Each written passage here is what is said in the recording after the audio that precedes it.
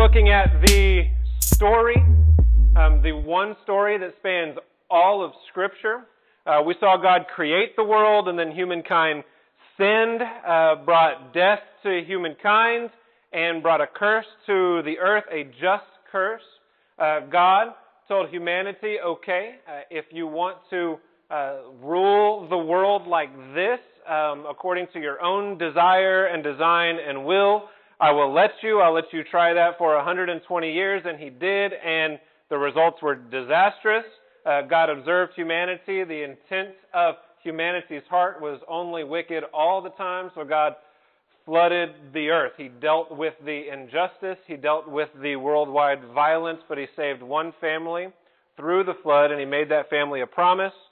Never again will I destroy the earth on account of people. Never again will I curse the ground, even though people are wicked. Even though the intent of the human heart is only wicked all the time, there in that moment, God promised, my Spirit will strive with humanity. And God promised to deliver humanity from death, and He promised to deliver His world from the curse that was introduced in Genesis chapter 3. We saw God prove what He was doing at the Tower of Babel.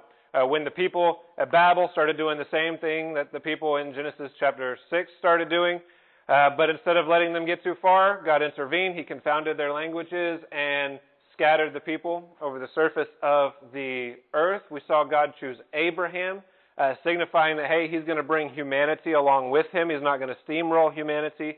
He is doing things slowly. He's taking very intense steps, purposeful steps, because He is patient, not wanting any to perish, but all to come to repentance. For the same reason, He chose the nation of Israel to be His nation upon the earth, to represent peace and justice and His mercy to the world, a nation through which to teach the entire world peace and justice and mercy. And we saw Him interacting with Egypt, not just for the sake of delivering His people, but so that Egypt might know Him, and so we know the whole world.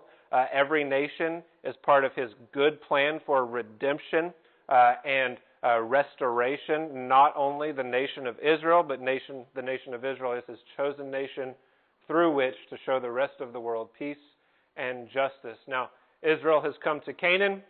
They have been in Canaan now. We saw that God is not only redeeming people, but He's redeeming the ground so that He can establish people as prosperous according to His Word, His law. And we saw that many of the laws given were given because God knows how to treat the creation that He created. He knows how to treat nature. He knows how people should treat their bodies because He created them. He knows how to take care of them. So when we follow God's law, we experience that kind of prosperity which we talked about last week. And so Israel is living in the land of Canaan, and God establishes a king. Now, before Israel went into Canaan, God predicted that Israel would ask for a king like the other nations. He predicted that Israel would ask for a king, and in Deuteronomy He says, here's what that king should do. In 1 Samuel, we see God establish a worldly king in Israel in order to show Israel what a worldly king would be like. His name was Saul. He was really bad for Israel. He was very selfish in everything he did. He had ungodly taxes upon the people. He oppressed the people. He took people to serve in his military, and he gained a lot through his selfish pursuits as king of Israel. But God's plan was not to allow Saul or his descendants to remain in this position as kings over Israel. God brings about a man named, you know his name, right? The king of Israel, the first good king of Israel. His name is David, right? And so God raises David up, and He makes David a promise. And we're going to read about that promise today, and we are going to see how God continues to take steps toward the redemption of the world and the restoration of the world, ending the effects of the curse that was introduced in Genesis 3, and even getting to a point where death itself is no more. So here we have 2 Samuel chapter 7, verses 8 through 12. David has already been made king, but this is God speaking to David through the prophet Nathan, and this prophet is going to tell David the promise that God wants to make to David. So 2 Samuel chapter 7, starting in verse 8. Now therefore, thus you shall say to my servant David, thus says the Lord of hosts, I took you from the pasture, from following the sheep, to be ruler over my people Israel. I have been with you wherever you have gone, and have cut off all your enemies from before you. And I will make you a great name like the names of the great men who are on the earth. I will also appoint a place for my people, Israel, and will plant them. They're talking about Jerusalem. That they may live in their own place and not be disturbed again, nor will the wicked afflict them any more as formerly. Even from the day that I commanded judges to be over my people Israel, and I will give you rest from all your enemies. The Lord also declares to you that the Lord will make a house for you. Why do you think God would need to establish a king for Israel? Why couldn't Israel just be led by God and not have a king? Why would Israel need a king? 400 years before David is established as king, God already said, when you ask for a king, I'm going to give you a king that I want you to have. This has always been part of God's plan for Israel. Before Israel wanted a king, God's plan was to give Israel a king. Verse 10, God gives the purpose that he is giving David as king, that they, Israel, may live in their own place, that they may be established and not be disturbed again, nor will the wicked afflict them anymore as formerly. Israel had a lot of enemies, right? Israel experienced a lot of violence. People came against Israel. And by having a king, things would be a little more organized, and somehow they would become more peaceful. The enemies that Israel had previously wouldn't be able to disturb them again, and the wicked wouldn't be able to afflict them anymore as formerly. Now, when David becomes king of Israel, there is a time of peace while David is reigning in Israel. There is a time when Israel is strong, a golden age, according to history, even extra-biblical history, a golden age in Israel. So God accomplishes his promise during David's lifetime. So God has promised this peace. What? It sounds a lot like God promising peace. It sounds a lot like God promising justice. It sounds a lot like God promising mercy. All of the things that he's trying to teach the world as a result of his promise way back in Genesis chapter 8. Like, God is actually doing this, and giving Israel a king will somehow accomplish this. Now, I don't think it's fully accomplished under David, but here in a moment we're going to see how it will be completely fulfilled, completely accomplished. When your days are complete and you lie down, that's a euphemism, it means die. When you die with your fathers, I will raise up your descendant after you, who will come forth from you, and I will establish his kingdom. So God's not only promising David, you will reign as king, you will experience some peace in your time, a golden age for the nation of Israel, but your son will also become king, and I'm going to establish his kingdom. And we're starting to see a pattern, what we might call a dynasty, the Davidic dynasty in Israel. Verse 13, he, David's son, shall build a house for my name, that will be the temple complex, and I will establish the throne of his kingdom forever, David's son's kingdom forever. Is this still a kingdom that exists? How long will it last according to God? Forever. So it's still here. Okay. And this Davidic throne is being set up, and God promising peace in Israel and end to what? Wickedness, affliction, oppression, right? All of that.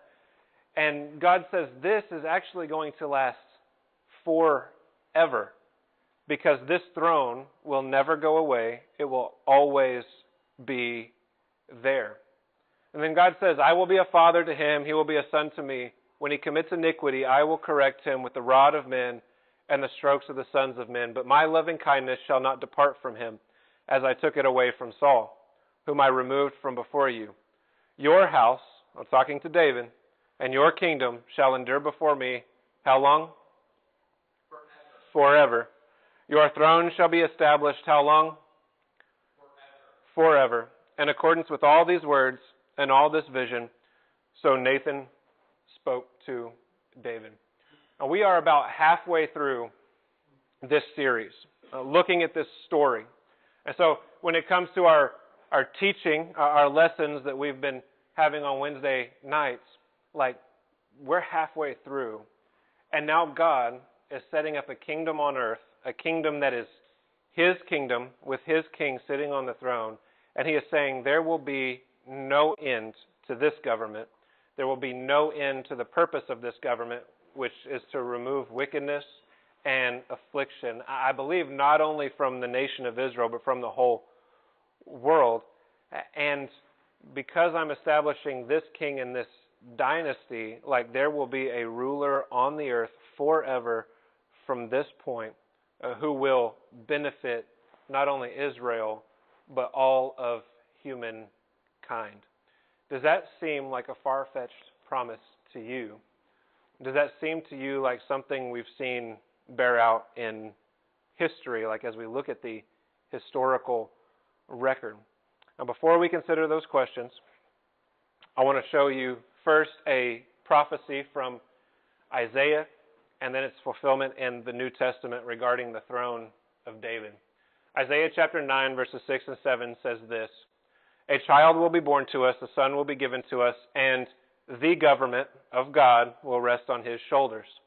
And His name will be called Wonderful Counselor, Mighty God, Eternal Father, Prince of Peace. There will be no end to the increase of His government." That sounds like forever to me, right? "Or of peace on the throne of David and over His kingdom, to establish it and to uphold it with justice and righteousness from then on and forevermore. The zeal of the Lord of hosts will accomplish this." And then in Luke chapter 1, verses 31 through 33, really famous around Christmas time, "And behold, you will conceive in your womb and bear a son, and you shall name him Jesus.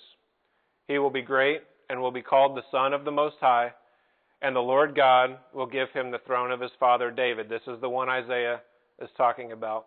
"And he will reign over the house of Jacob forever, and his kingdom will have no end." So the Old Testament says this promise being made to David about his throne lasting forever, it will be fulfilled in the coming Messiah. It didn't name him. It didn't say in Jesus, right? It said in the coming Messiah, this deliverer, the one whose name is Mighty God, Eternal Father, Prince of what? Peace, that's an important name in the Old Testament. Like, Jesus is the one coming to fulfill, to sit on David's throne and bring peace to the world, in wickedness, in affliction, in oppression in God's world. And then in Luke identifies this person in Isaiah as Jesus, who was born to the Virgin Mary. This is God. This is the Eternal Father. This is the Prince of Peace coming to reign. And there Luke says when he comes, like, he will sit on David's throne. He will be a king in the line of David, and he is a descendant of David. And his kingdom will last forever. There will be no end, he says. Isaiah says there will be no end to the increase of his government or of peace, which is the goal lined out when God gives the throne in the first place, right, in 2 Samuel. And then Luke says this kingdom, it will have no end. Jesus will be king, and he will reign. And so when we see that, like, bear out today in the way that we're thinking, there is no child of David, descendant of David, like sitting on a physical throne in Jerusalem still. But Jesus was crowned king. And since Jesus was crowned king, and Jesus lives, and he still works in the world today, he's still accomplishing the purpose of his throne as the king of the nation of Israel, we say Israel still has a king. The kingdom has not ended. This is forever, and there is no end. But part of this kingdom, part of the prophecy, part of the prediction that God gave to David in 2 Samuel, and what we see in Isaiah, is that not only would the kingdom never cease to expand, so even to nations beyond, like, Israel, I don't know, to like Egypt and Assyria, which we've already seen, like coming to worship God, right? Not only will the government never cease to increase, but also peace will never cease to increase upon the earth. Do you think we see this bear out today? Let me show you a couple historical maps here, because this is really cool, and it is evidence that like the promise of God is actually coming true. It's really amazing. Okay, so this is the Old Testament. These are the enemies of Israel, right? Surrounding Israel, all around Israel. You have Syria, Assyria, Babylon, Ammon, Moab, Edom, Amalek, Ethiopia, Egypt, and Philistia, all surrounding Israel, all the enemies of Israel throughout the Old Testament. Okay? And then you get to the time of Jesus. This is the red represents like where the Roman Empire is. Jerusalem is right here. Israel is right here, tiny, tiny little, and you see the angel's head right here and the wing coming down and the praying hands, like Israel is right there, okay? And so persecution against Israel has actually increased. Oppression of the Roman government has increased. John, who wrote the Gospel of John, who wrote 1st, 2nd, and 3rd John, and who wrote Revelation, describes all of the nations that are part of this superpower are against Israel, persecuting Israel. And then you fast forward, and people really don't like the Jews in the world. From AD 1000 to 1593, people are expelling Jews from their countries, and Jews are having to run. Everywhere you see an arrow is where Jews are having to go from and to because of persecution against Jews in this part of the world. And then you get to a small event, in world history called World War II. Yeah. Okay, it was a little sarcastic there, okay? It's not a small event. The hint would be World War, right? So Hitler persecutes the Jews. But I want to show you something here. What you see in green, maybe aside from Russia, and the dark green particularly, in 1939, these are ultimately the nations that would rally together to defend the Jews. And so now we've gone from the whole world being against Jerusalem, being against Israel, being against the Jews, to now, even in 1939, before the terrible thing called the Holocaust, right, to having a majority of countries and people around the world working together now to defend the Jews. This is quite the change in world history, quite the change in direction in world history. And then in the modern day, following World War II and the defeat of Hitler in Germany and Stalin and Russia, you have modern day diplomacy here. Everything in blue is allied with Israel. Not only this, but you know what year it was? 1940, what? Israel becomes a nation, a state. 1940, what is it back there, babe? You're holding up a 5? 7, somewhere around there. Israel actually becomes a state. Like the whole world now recognizes, okay, we want Israel to be a state. Despite how small Israel is, they're like, Israel is a state. We're going to recognize Israel as a state. And a vast majority of the nations on earth have recognized Israel as a state. And despite still having enemies in that area of the world, a vast majority of the world is allied with Israel, has good diplomatic relations with the nation of Israel. And this is how history has actually panned out. And so when God is speaking to David, saying, I'm going to establish a king, and through that king bring peace to Israel, we see ongoing it is being worked out. And not only has Israel become known throughout the whole world, it was only known like right there in that section of the world, right? Now it's known worldwide. Everyone knows who Israel is, the nation of Israel.